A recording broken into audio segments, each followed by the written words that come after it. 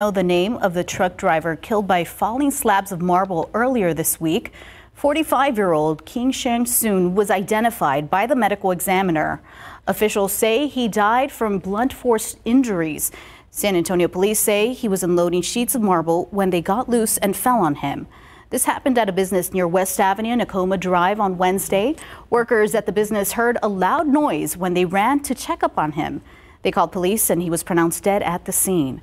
OSHA is still investigating.